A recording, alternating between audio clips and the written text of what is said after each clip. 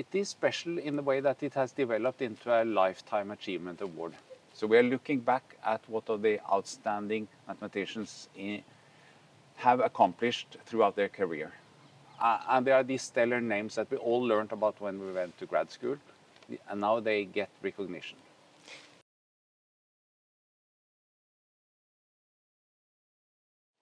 I mean, first of all, there is one fact that one has to get clear here. There is no shortage of candidates. There are plenty of excellent candidates.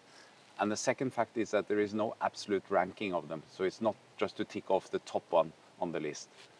So this means that we rely on the community to give us advice on whom we should choose, and to compare and rank and describe their work so that we have something that we can discuss in the committee. In principle, the answer is yes. The statutes do not prevent us from doing that. However, the tradition has now been that it's given for a lifetime achievement, which means that we are looking at mathematicians at the end of their career rather than at the beginning of their career. But if a young mathematician suddenly solves one of the big unsolved problems like the Millennium problems, he or she can certainly get the Abel Prize. Yeah, because for many of us it will be outside our comfort zone, the area that we have been working on. So we learn about other mathematicians' work, the activity in other fields, and that's always very interesting.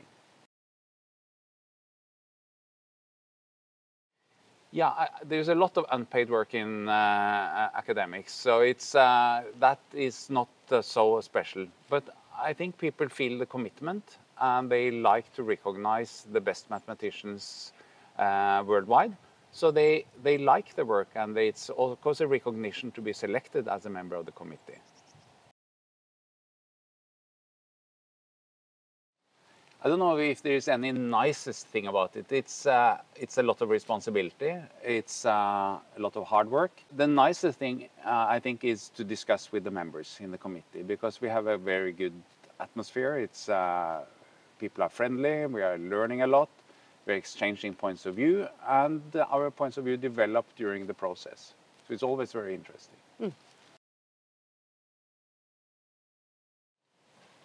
It depends on how you measure it.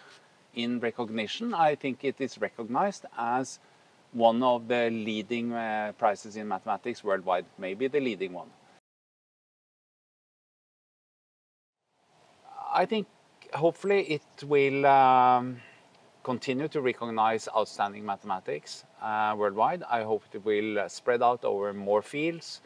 We will get recipients from all over the world representing a more diverse field of mathematicians. And I also hope that the monetary award will increase. It is important because it recognizes outstanding work in mathematics, and it tells, hopefully, to the public that mathematics is important for science and for the society at large.